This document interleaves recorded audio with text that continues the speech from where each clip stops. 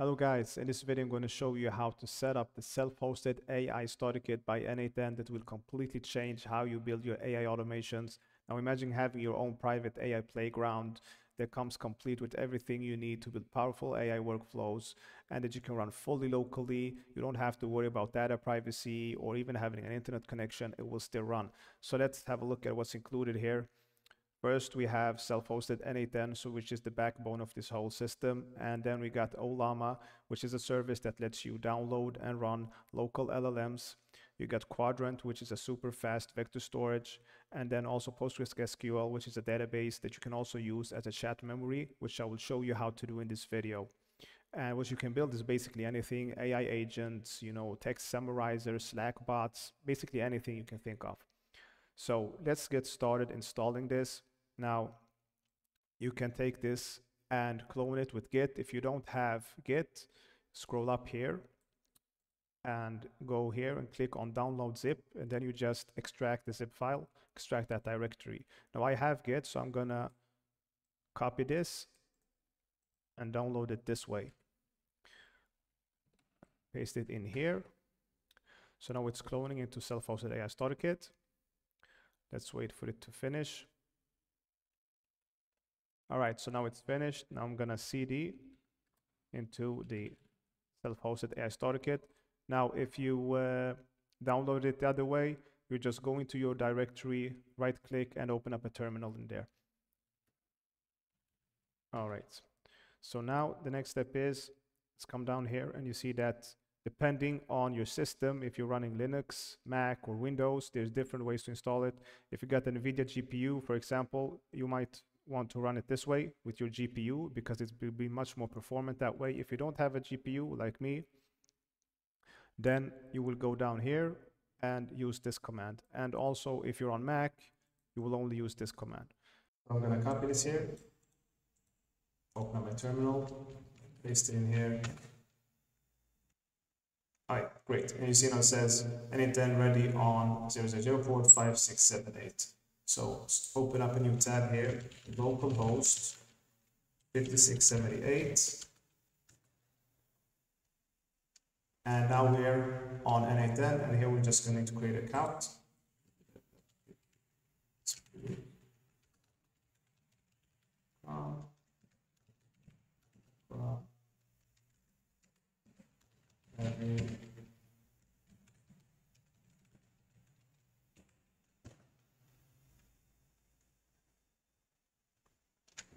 Awesome.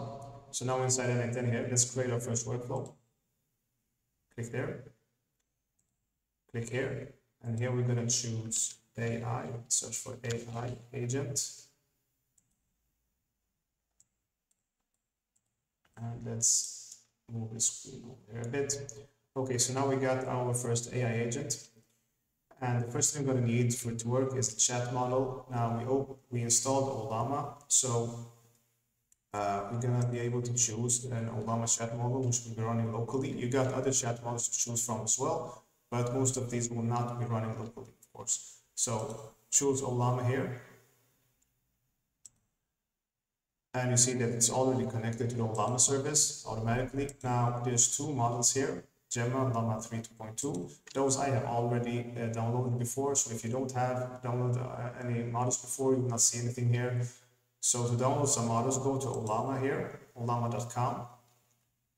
And in search models here, click here.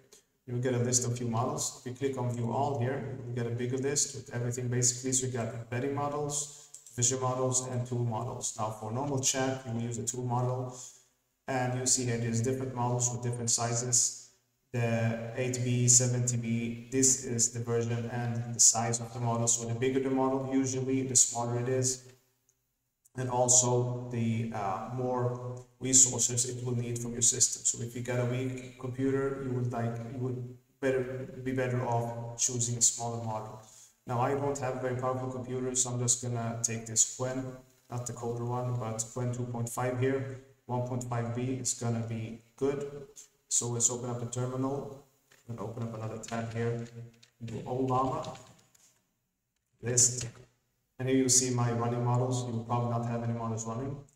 And to run and install the new model. We're going to do Obama, run, take the model name, just input it manually, Quen 2.5, and after that do a colon, and now you choose the version. So I'm going to have the 1.5b version here, so the 1.5b, and now it's downloading it and installing it.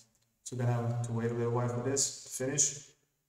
I'll fast forward to the video, and now it's finished downloading. You see here we can start chatting with it.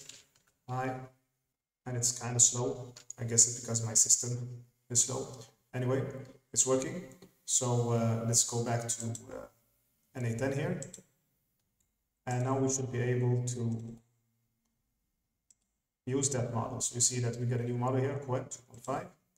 Choose that one. So now that's working. Let's try this out. Type hi. And we get an answer. Hello, how can I help you today? Great. So this is working, everything's connected here with the llama. Now the next step here is you want to add a chat memory so that it can preserve the context between different messages and remember what we have said before. So let's click on memory here. And here we've got different memories. So one of the better ones is the Postgres chat memory. The window buffer memory here isn't very good. So since we have Postgres installed, we choose that one. And here we're going to set up some credentials. Click on create new credentials.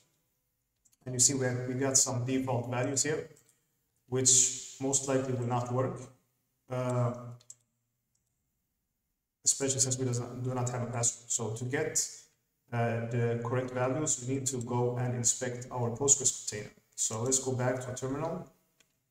I'm going to get out from this one. And then we do Docker, yes. We are running services. Let's look for Postgres one here. We've got Postgres here. To the left here, we got the ID of the container. Let's copy that. And then we do Docker, inspect, and the ID. All right, so now here at the bottom of the page, you see we got networks here. And on the networks, we find an IP address here. So we're going to take that IP address, copy that, go back to n8n here. And we're going to paste that instead of localhost under host, like so. All right. And then we're also going to look for the database name, username, and the password. Go back here, scroll up. And here we got some environment variables. So we got the PostgreSDB, this is the database name, n8n. Postgres user, the username is root, and the password here is password. So let's go back to, okay, I lost it. Click on edit here. So the database name was n8n. The username was root. And the password was password. So let's type that. And the rest you can just leave as is. Click on save. You see connection tested successfully. Great. So now it's working. Let's go back out. Let's try it again. Type hi. Hello, how can I help you with? Let's say my first name is Akram. Congratulations on your new name. Okay. My last name is Kadri.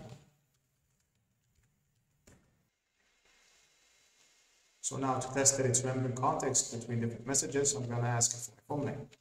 What is my full name?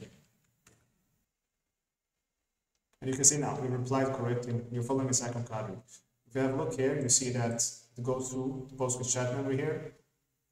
And here on the output, you see all the different messages that we sent before. Hi, my first name is Akram, my last name is Kadri. So it's remembering everything here. So that's it basically for this tutorial. This is a simple AI agent here with the chat memory and using a local model, so it's running fully locally here. I will be making more tutorials based on this one. So if you want to see some more AI agent content, make sure to subscribe to the channel so you don't miss out anything, and please leave a like also. Aside from that, I hope to see another video. Take care.